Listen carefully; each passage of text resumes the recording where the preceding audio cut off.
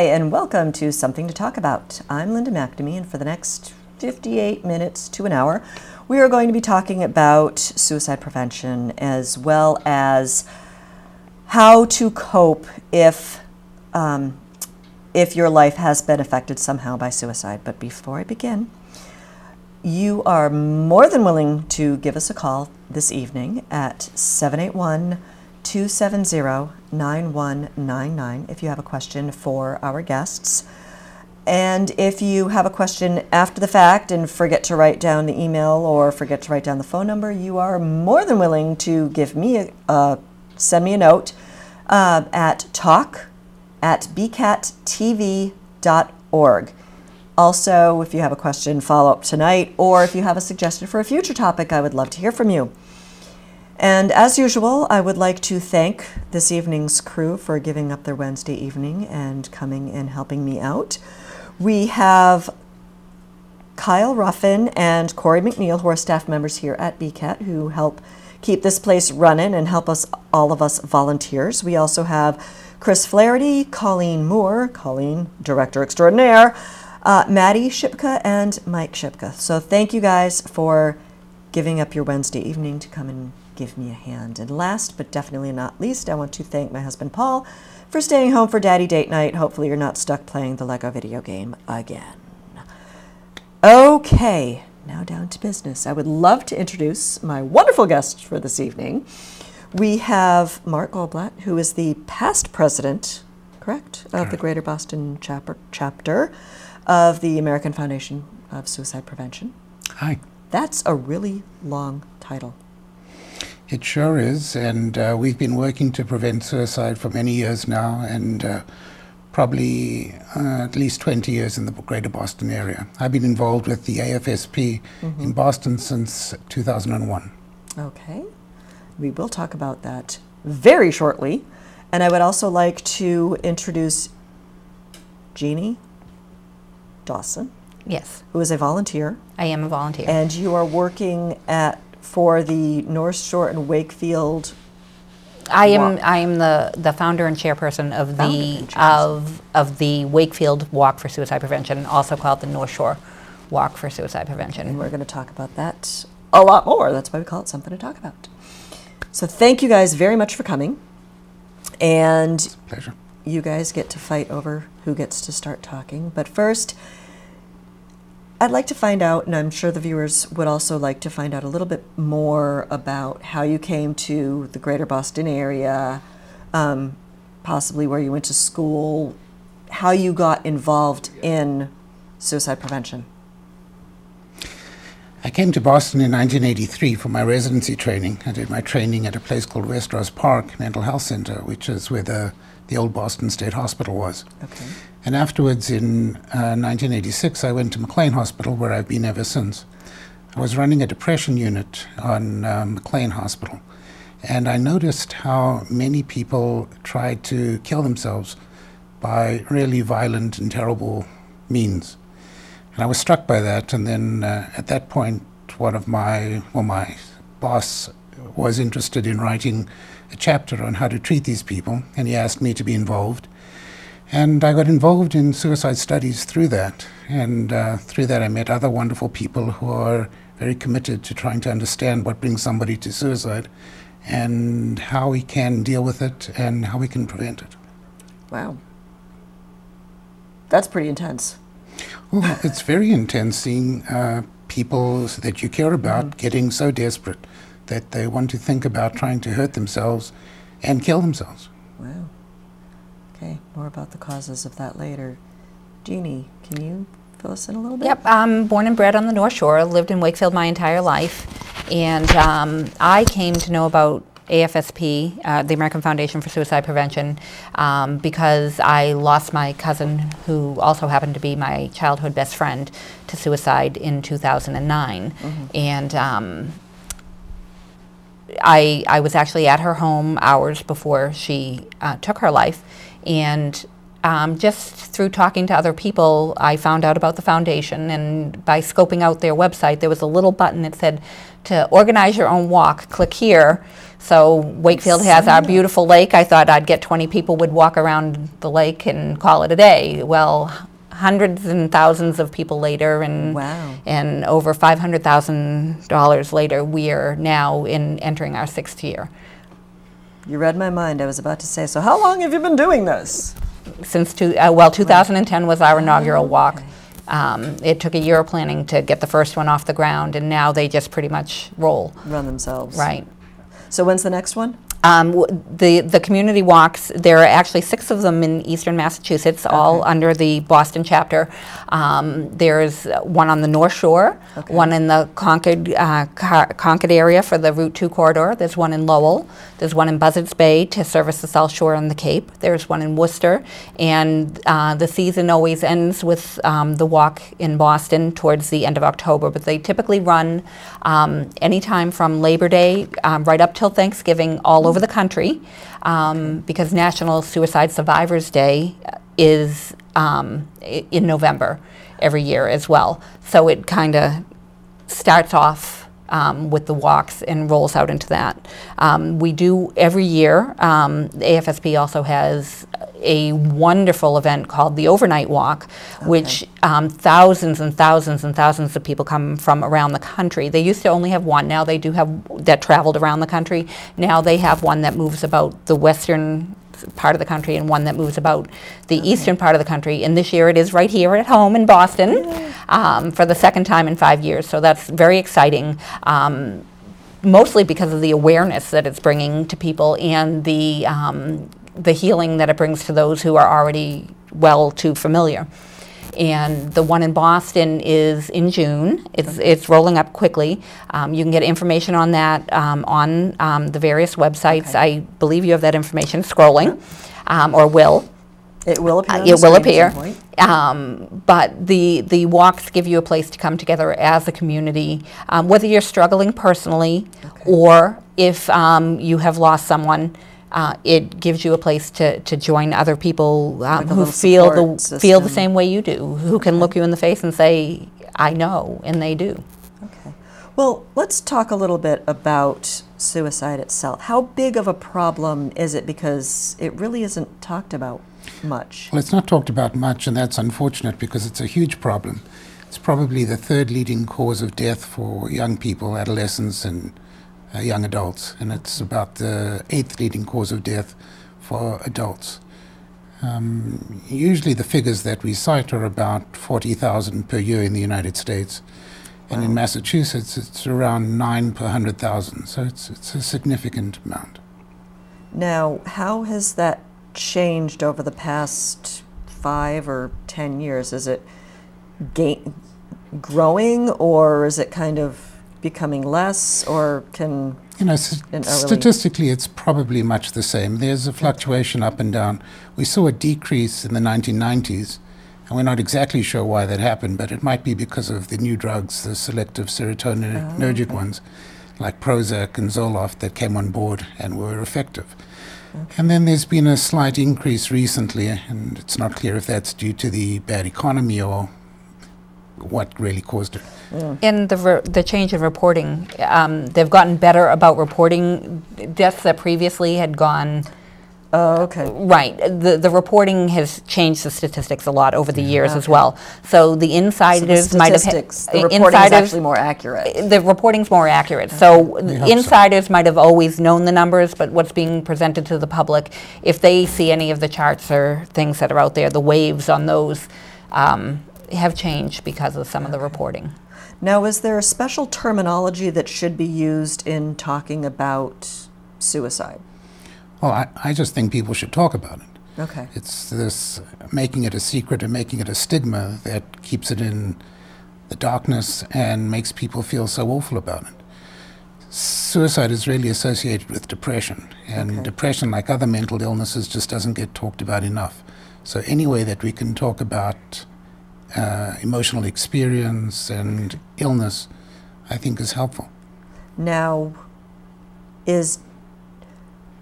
do people that attempt to commit suicide, are they always clinically depressed, or is that just like a trend? No, it's always, we found that suicide is always, or just about always, associated with mental illness, and almost always that mental illness is depression. Okay. The studies show that it's about anywhere between 45 to 85%, but in my experience, it's very close to 95 to 100%. Okay. People always have a mental illness driving it, and almost always it's a illness associated with depression. It can be bipolar illness. Okay. And sometimes people with schizophrenia get depressed and kill themselves, and sometimes people with borderline personality disorder get depressed and kill themselves. Okay. But depression always comes in, so it wouldn't just be a bipolar person in, well, bipolar is manic depressive, isn't it? The old term was manic depressive. Bipolar really refers to people who have depression and sometimes get hyper-energized and get into a high energy state. And they can try and, they can get desperate and think about killing themselves in both states. Okay. But almost always it's in a depressive state.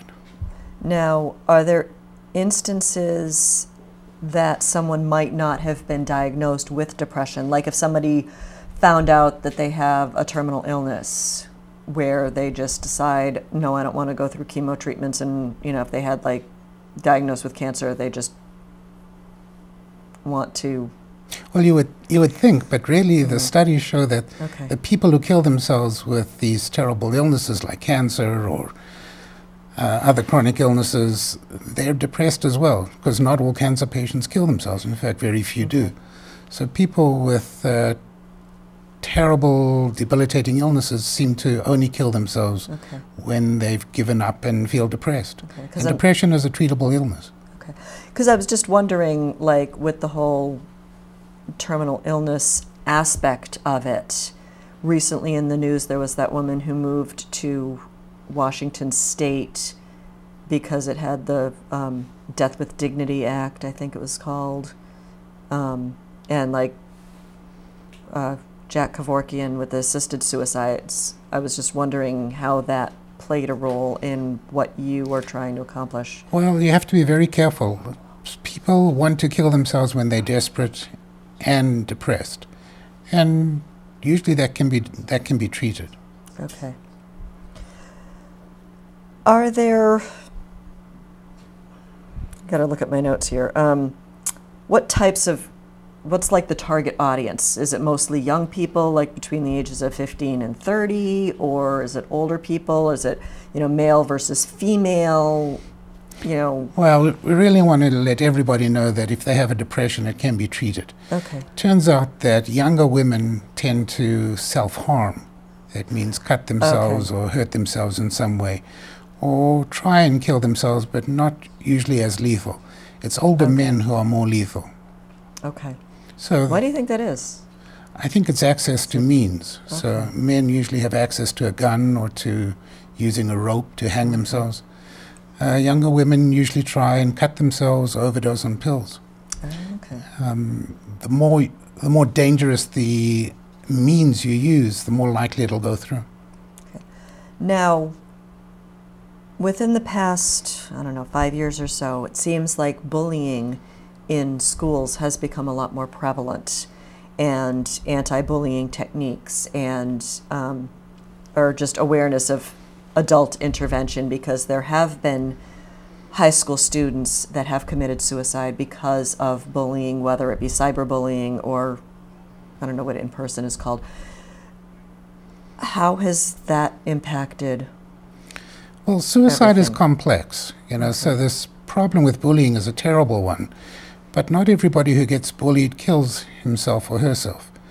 And we don't quite understand what's the connection between being bullied and then feeling so desperate that you try and kill yourself. We have to approach both problems. We have to do something about bullying, which is totally unacceptable. And we have to do something about the depression that these young kids fall into when they feel that they've got nowhere to turn, and feeling persecuted at school and shamed and feeling like there's no recourse. Now, how would someone know if they were clinically depressed or if they were just sad? Well, clinical depression is very different from regular sadness. All of us feel sad. In English, we use the same word, depressed, to recognize a mood and to recognize a mental illness, and that's part of the difficulty. But with a clinical depression, the mood lasts for a long time. Usually it's a sad or irritable mood for at least 2 weeks. Okay. People have energy disturbance, and with depression, the energy is very low. It's hard to get up in the morning. It's hard to find energy to concentrate. It's hard to do your work. It's hard to get any enjoyment from the things you normally like. Sleep gets affected. Usually people have disturbed sleep. Sometimes they might sleep too much, but they can also complain of not getting enough sleep or not getting any sleep. Not feeling rested. Or definitely not feeling rested. They feel agitated. Appetite is disturbed. Often people say they have no appetite. Sometimes they can say they have too much appetite and they gain weight.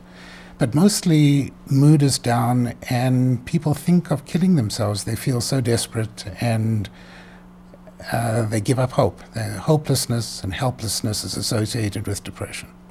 Now, what should someone... Oh, I just wanted to comment because you specifically used the term more than sad. AFSP has a wonderful program that they offer to the school environment for school-age children, as well as a program for educators, and the program is called More Than Sad. Okay. And it's a program where they can educate the educators on how to recognize the differences, and they educate the students on how to recognize the difference. So if they have a friend who to tell, are they sad or are they more than sad?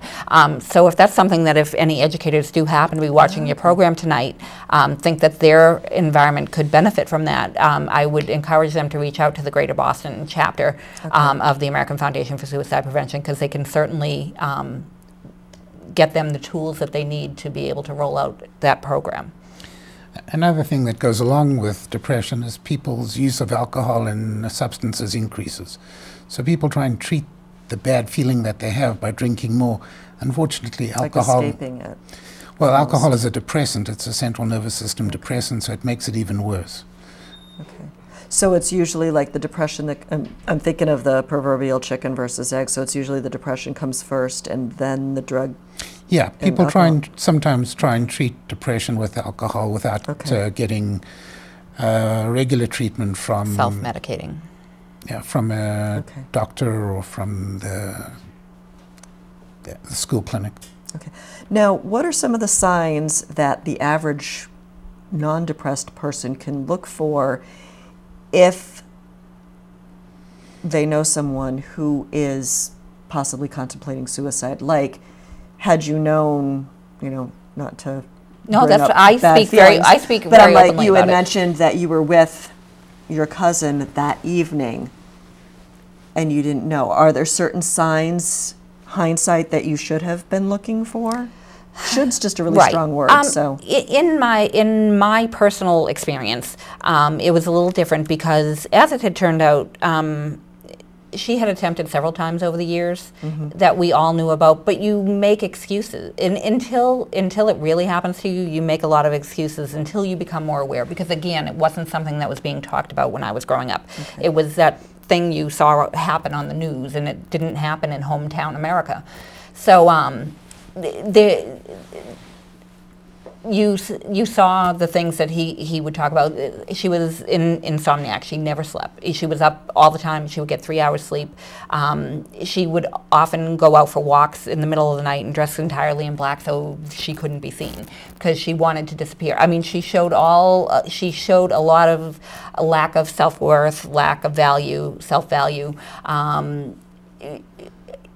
Excessively upset over situations that other people could handle in a more constructive way. There were a lot of signs and symptoms there. Self-medication, etc., promiscuity, different things that just were telltale signs. Risky behavior. And if it's just one thing, then it really isn't an issue, but if more things... Well, no, the thing is that those are all the signs and symptoms of depression. But not everybody with depression tries to kill themselves. Only about 5, 10, maybe 15, 20% do. So how do you know 20% seems pretty high. It's very high, yeah. Well, that's how we get the figure of 40,000 Americans a year. Wow. And so, you know, one of the things you're asking is, how do you know? Well, all you know is Can what... you know? Yes, you can know when somebody's depressed. Now, one of the feelings that goes along with depression is guilt.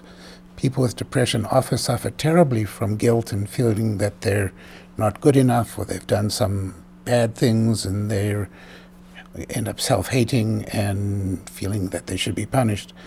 And the trouble is, when somebody does die by suicide, the rest of us feel guilt too. We think we should have picked it up. There must have been something I could have seen, I could have done. Trouble is, it's difficult. Depression is quite common, and we see it. But I would say, if you see somebody with depression, make sure they're getting help. Try and get them to see a doctor, see a psychiatrist, see an emergency ward, see a school counselor, see a pastor, see somebody. Okay. Well, okay. So basically, you answered my next question, my little cheat sheet here. Best practices for approaching someone who might be contemplating suicide. Encourage them to get help. How would you know where to go to get help? Would a good starting place be a primary care physician, or your website, or referral if you know someone else, or? Well, I would say start with the medical profession. Go to your primary care doctor. If it's a student, go to the school nurse, go to the counseling system. Okay. If somebody out of school and they've got a job, go to the workplace HR person. Or if you're out of work, go to the emergency ward. Anywhere that you go to that they can diagnose depression and treat it. Okay. What would you say, Jeannie? Where do you send them? Being on the other end of that, and in hindsight, Hindsight's always 20/20. hindsight is always, if you're if concern is imminent, do not leave them alone.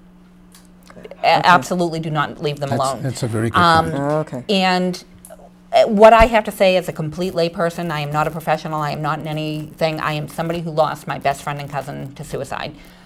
Call anybody and everybody, do not leave them alone, and I don't care if it's the police. You get whoever you need to get there to help. A lot of times when you're trying to get help, particularly when it's with individuals who are over 18 years of age, they want to talk to that individual. They want them to be the one to ask for help. So sometimes you need to be rather assertive and just keep crying for help until you have. Be blunt. Tact goes out the window. Well, that's what I'm saying. If it has to be the police, it has to be the police. Because at some point you're going to spark a reaction from the individual that you're concerned about that will concern the others around them. Well, Jeannie's making a really good point, which is that you have to take it seriously. The consequences of missing it are so dire. Now, Jeannie had said something earlier about how it only happens on TV and it never happens in our neighborhood or it never happens in our family.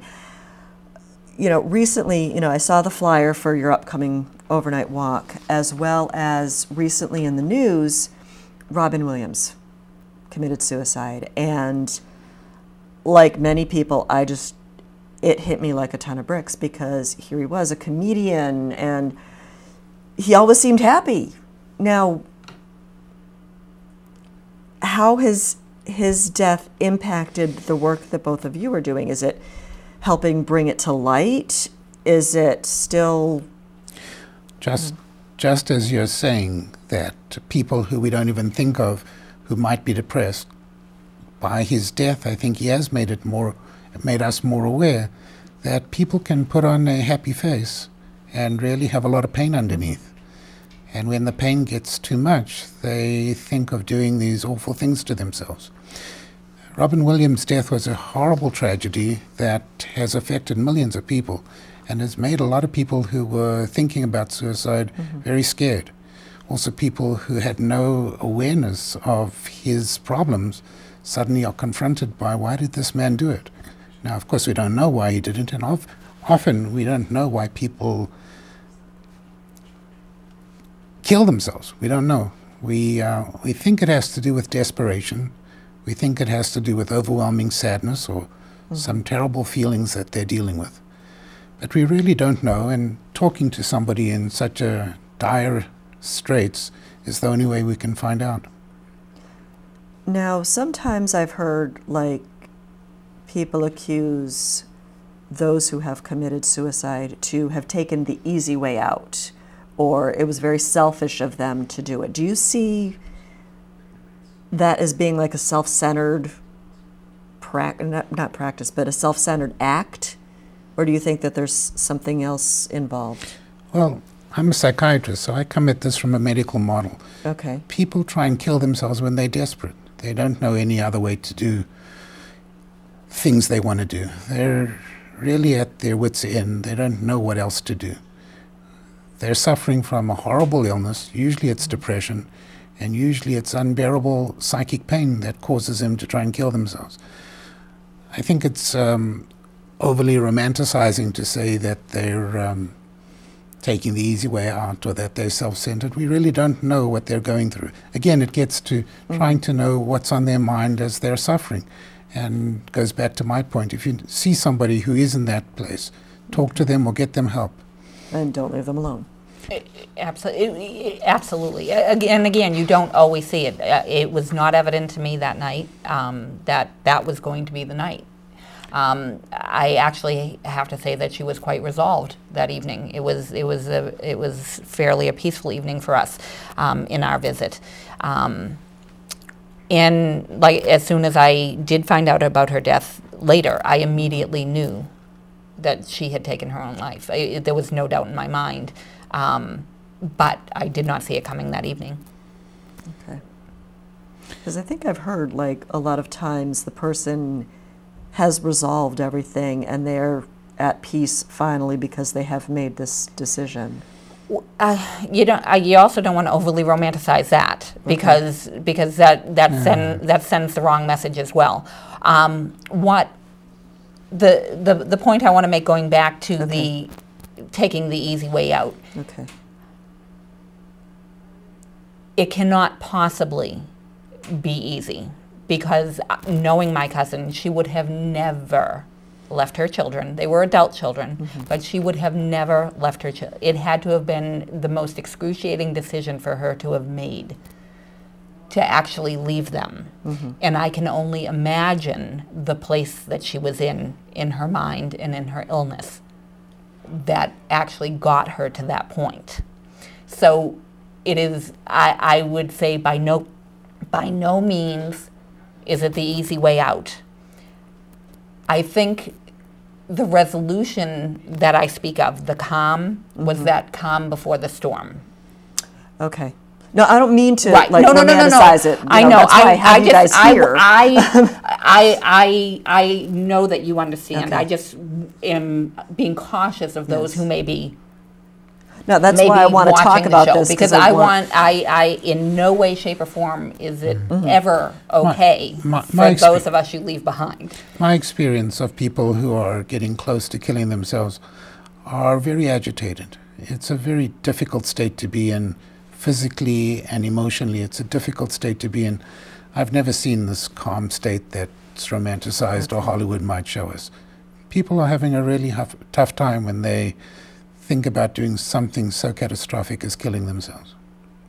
And I had a 2-hour dinner. She may have been trying very hard for everything to be as normal as possible. Oh, okay.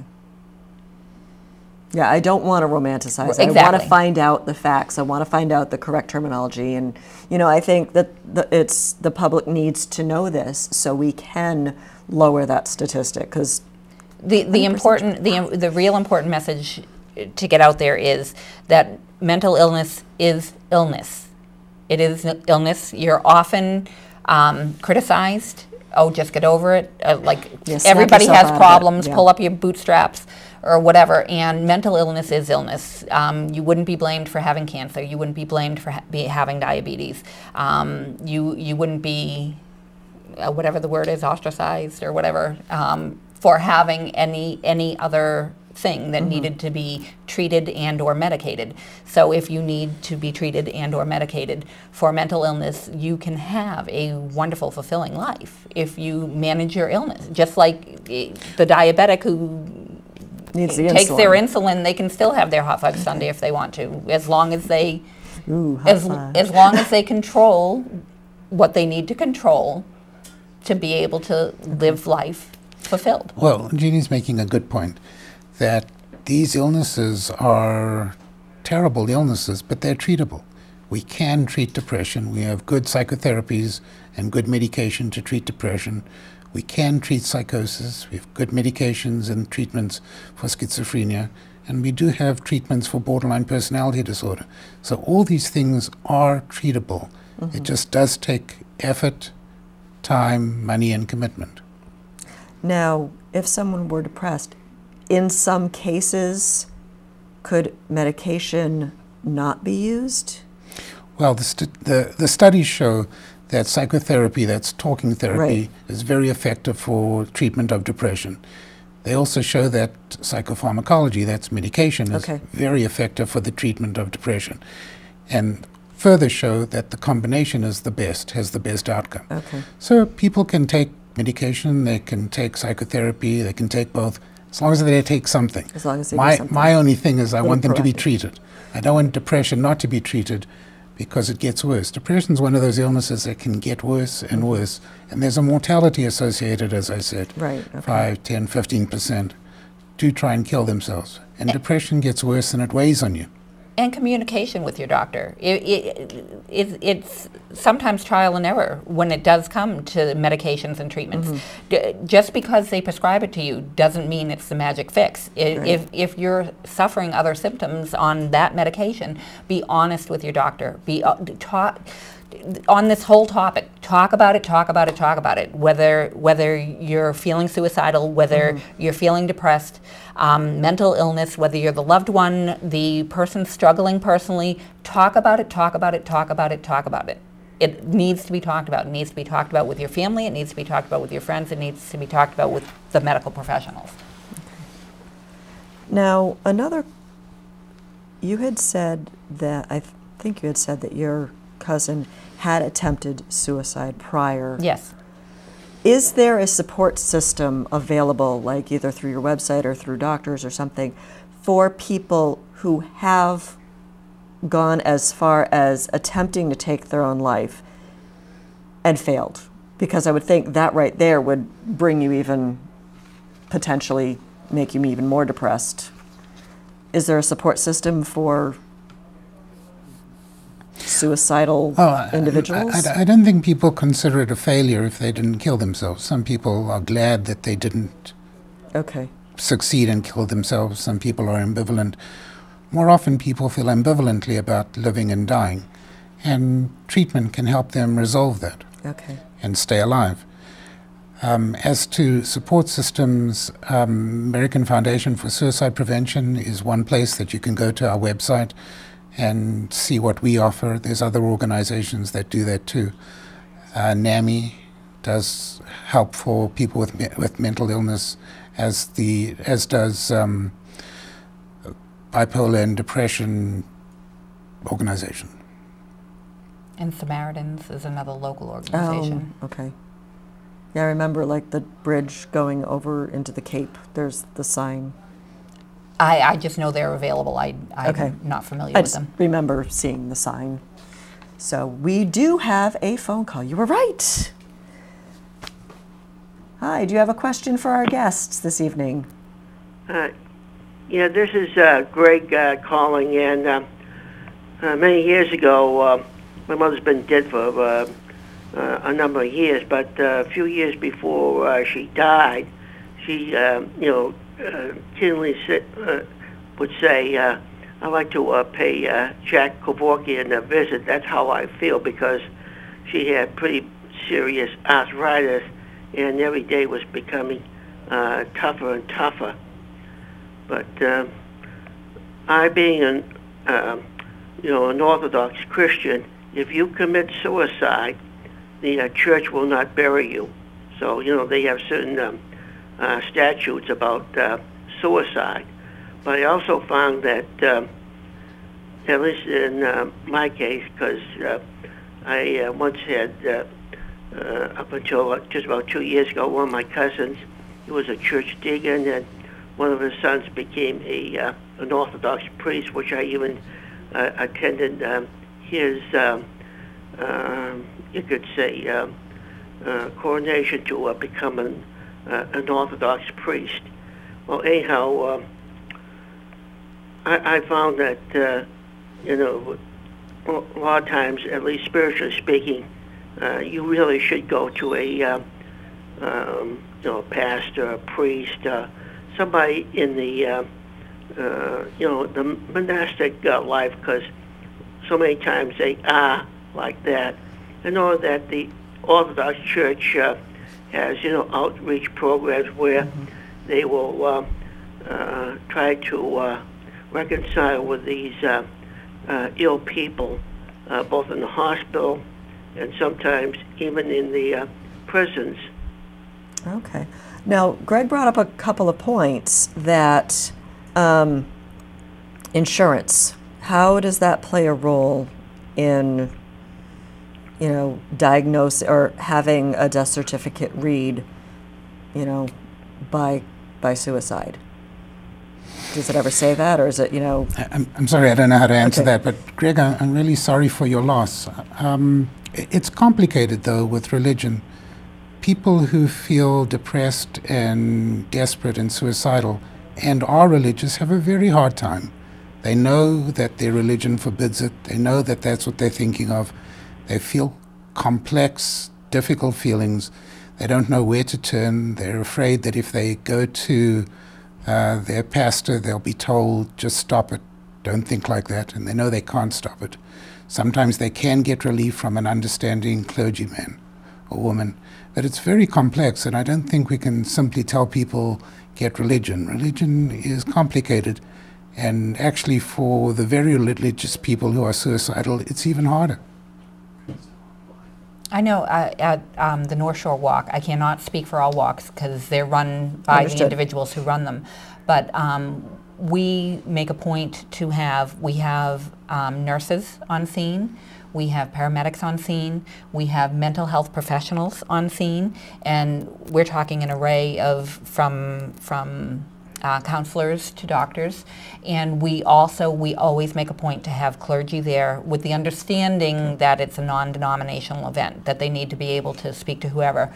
But it's there because the day is filled with so much emotion, because we're celebrating the lives of those we've lost, as well as providing support for those who are struggling, as well as trying to put out our word and our message and bring about awareness for both the topic of suicide as well as the topic of mental illness.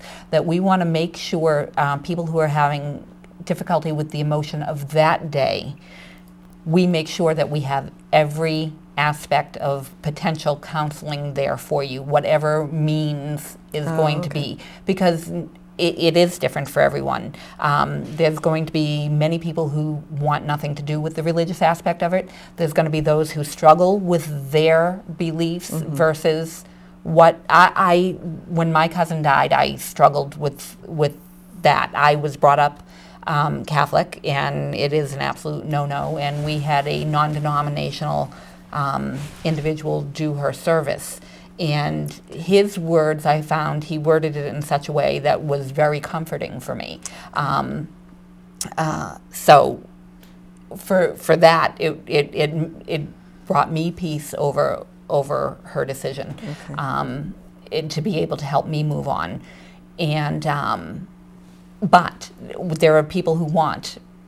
They want an actual medical person. Some don't believe in just counseling. They want that person to be a doctor or a nurse. And then there are others who want the counselor because they feel that that's what they're trained to do. So we make sure at the North Shore Walk in Wakefield that all aspects of guidance and or counseling is available to the participants of our event, so that if they're having difficulty that day, it's available to them. Great. Well, Greg, thank you very much. I'm not sure if you're still on the line or not, but thank you. I do appreciate your feedback and your questions, because it did bring up a lot of a lot of issues. So, speaking of, the counseling and the support systems, I don't want to, keep beating the proverbial dead horse, but what are some of the support systems for families who have been impacted by a loved one having taken their own lives? I mean, are there opportunities for you to get together with others other than the walk, to lead up to the walk? Well, one of the things that we do at the American Foundation for Suicide Prevention is we have a National Suicide Awareness Day, and that's the Saturday before Thanksgiving. And we have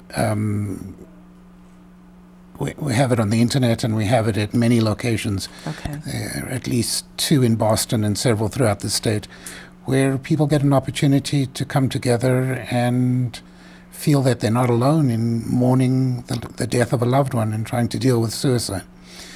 We also put on other support meetings once or twice a year to help survivors of suicide loss.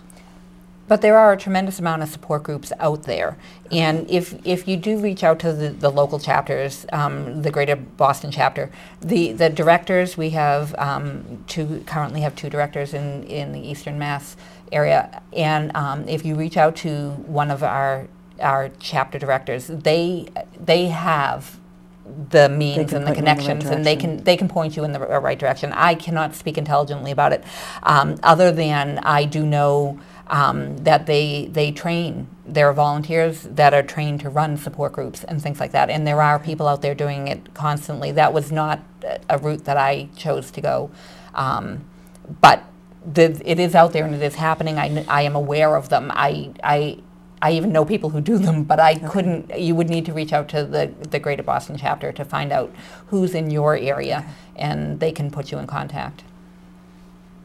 Do you have anything to add?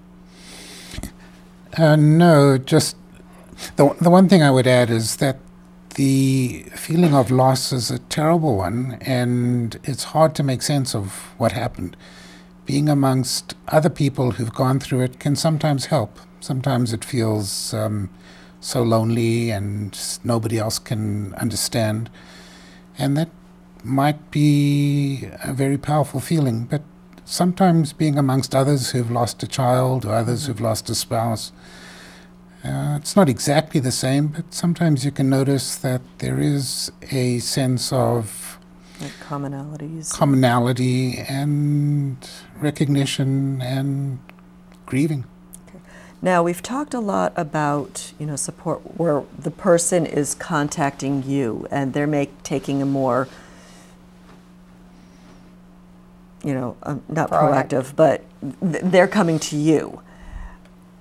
Does the foundation provide, or what outreach does the foundation provide to get the word out that there is help available?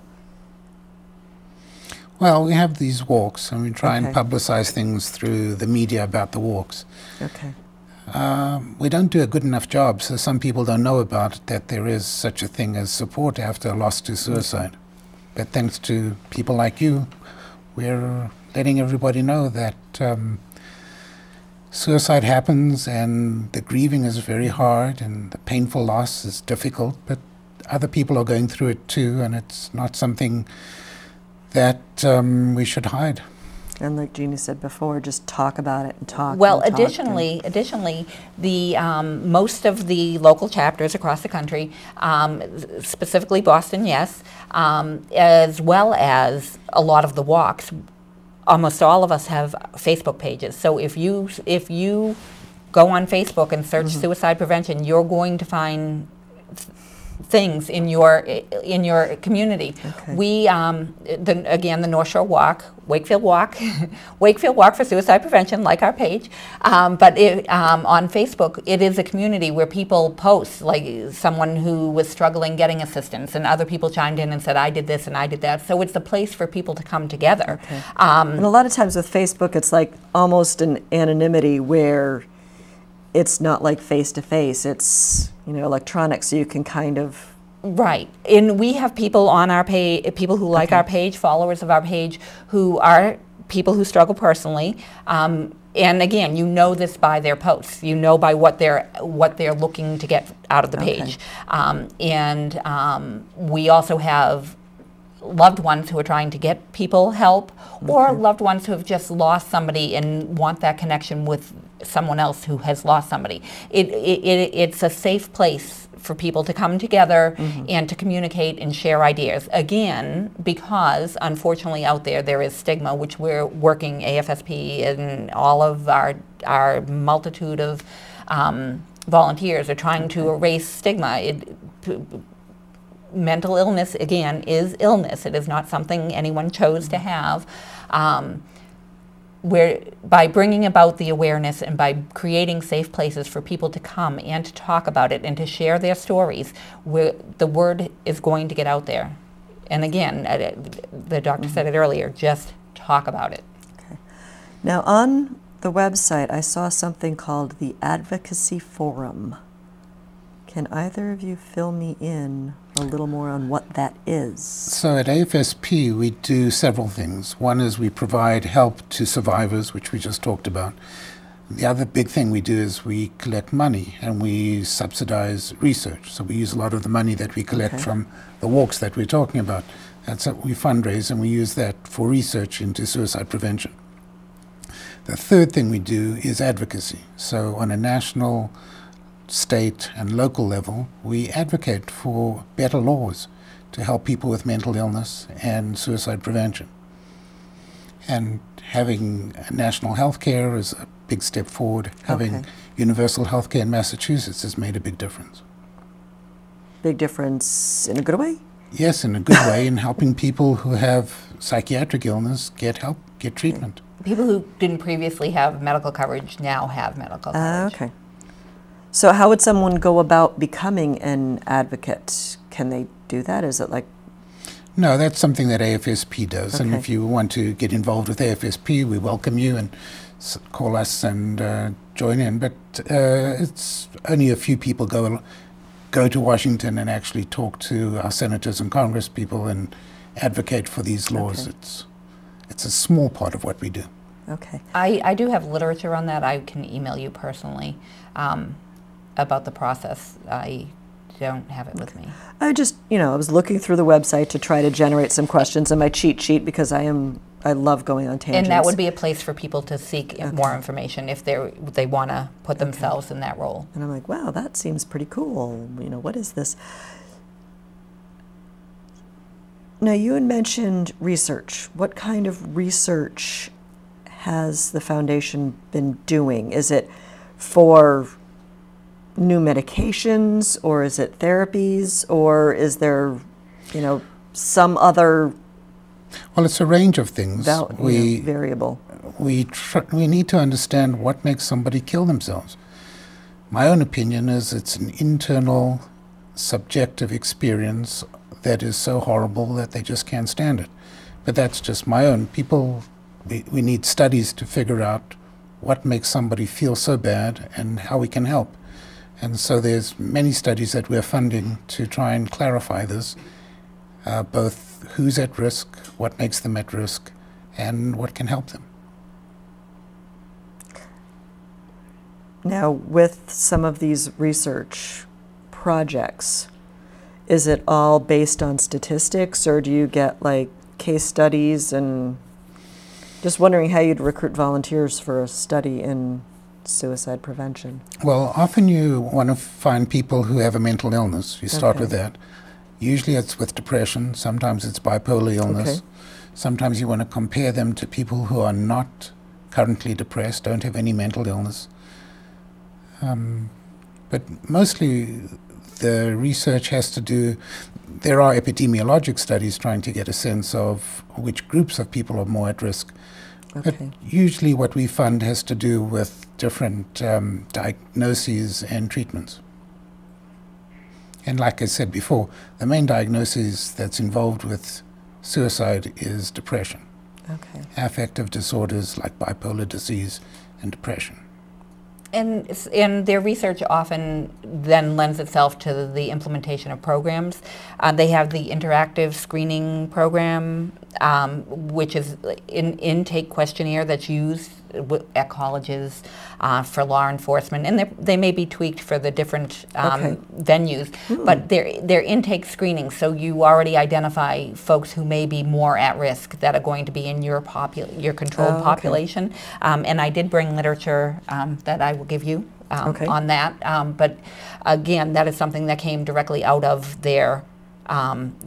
one of their research trials, was that there is a series of questions you can ask to sort of assign a risk potential to an individual, particularly in different controlled pools, such as the college student age or the law enforcement dynamic. And they have those programs that they have rolled out in the different areas. We've tried to intervene at people who are at most risk, and there's a high risk in certain college populations, there's a high risk in certain other jobs, and so we've developed a questionnaire that tries to identify which of these people in these subgroups may be at risk, and how to encourage them to see a professional to get some help. Okay. Now, with all of this research being done, I know we already talked about the walks, but we only have a few minutes left, so I want to talk about how someone can get involved in the walks or in the foundation. You know, what are volunteer opportunities that someone can come and volunteer their time and learn more about the process, so he or she might be able to go and, you know, do their own little advocacy? Well, contact us. Go to our website, afsp.org. Click on anything over there and tell you a lot about what we do and how you can get involved. There's many ways to get involved, from joining in the walks, as Jeannie will tell you, donating money, joining any of the groups that we have. Okay. Tell me a little more. I'm just thinking about the overnight walk. You had mentioned it, you know, before we started the whole show, and you say you walk throughout the evening. I mean, do you walk around a track? Is it like a 5K? Or? Actually, the overnight in Boston is just over 16 miles, and it starts in the evening, and they have a series of activities for people to do. There's memorial activities where you can honor the person you've lost or support those who are struggling, and there's typically various activities that will go on at any of those types of events. And they have a commencement ceremony with speakers who speak on the various topics that are in the spotlight on any given year. And the overnight is just, like I said, it's a really huge event, because the whole point of calling our walks out of the darkness is because we're bringing suicide and mental illness out of the darkness and into the light. And our overnight walk is just to feed into that whole concept of we are going to walk throughout, we are going to walk into the darkness and come out in the light. And we are going to bring with it awareness and funding and support Now, are there teams that walk? Because when you were talking about like the overnight, all I could think of is you can walk American as Cancer Society Relay you for can Life, walk as a team of one, or you can walk as a team of 100. That is entirely up to you. And you walk the whole thing. It is like a walk-a-thon. It's not like a. Well, let me say you do not. I don't want to discourage anyone who doesn't walk. Okay. The important thing about the walks, any of the walks, whether it be the overnight or the other ones, is show up. We have people that we refer to as, when you register, you can register as a virtual walker. So you're a walker, but I like that. If you're unable to, don't want to, or whatever reason cannot walk or can't walk that distance, you can just show up. You can register, or you don't even have to show up if you register as a virtual walker. You can participate that way. You register, you go out and you get your supporters, you bring about the awareness to your friends, your family, the mailman, your hairdresser, and the guy you held the door for at the supermarket. And by registering as a virtual walker, you're getting your numbers on the books, whether the number of participants is is almost as important as the amount of money raised. And I say that because when we're looking for backing on some of these bills and some of these things nationally, the politicians are going to back the event that has thousands of people showing up versus the event that has 2 people showing up. So whether you participate as a volunteer, a donor, a vendor, a walker, a virtual walker, whatever it is, we had official huggers at our walk. We had official huggers. They stood at the finish line and they hugged everyone as they came across. They had signs with free hugs, and they hugged everyone as they came across the finish line. And but the overnight, again, it goes throughout Boston. You pass landmarks. It has a starting point and a finish point. And again, just some wonderful, wonderful moving events. And to be there with that number of people is just so powerful and so moving. And you're really sending a message, because those who haven't heard about us or don't know about us will come to know about us, because they're going to see this group and they're going to wonder what that's about, and they're going to read the signs and the banners. So whether you're a team of 1 or a team of 100, you can participate. You can participate whether you walk or whether you bring your lawn chair and sit there and wait for the rest to return. You can participate. We've had people in their little motorized scooters. We've had people pushed. On my Segway. We've had people pushed in wheelchairs. We've had people who wanted to run it. As a matter of fact, we had 3 runners in the Boston Marathon this past week. Really? Supporting AFSP. Yes, we did. Excellent. And you were one of them. Well, it's twofold in my mind. We have these walks to raise money. It's a big fundraiser, and it's like the National Cancer Association. We make a lot of our donations come from that. And we also, the second part is to increase awareness, and perhaps the biggest part is the support people get of being around others who care deeply about loved ones who've died by suicide. Excellent. Well, we are just about out of time. We have a minute left. So when is the Boston Walk? The Boston overnight. The overnight is June 27th. June 27th. When can you register? Anytime. Go to the overnight. If you Google the overnight, it has its own page out there. You can get a link. You can get a link through the American Foundation for Suicide Prevention, which is afsp.org. Okay. There's a link for the overnight. There's a link for the community walks. Those are the local walks taking place on your college campuses this spring or in your local communities this fall.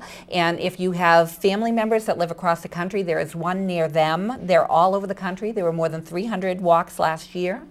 Okay. So I just participate. Come out and participate. Well, thank you very much for joining us. Thank you for having us. I learned a lot. Thank you for having us. Hopefully I didn't create too many social taboos. But thank you. I learned a great deal, and hopefully our audience did. And I want to thank everyone for tuning in this evening. Hope you enjoyed the conversation as much as I did, and I will see you around town. Have a great evening. Thanks.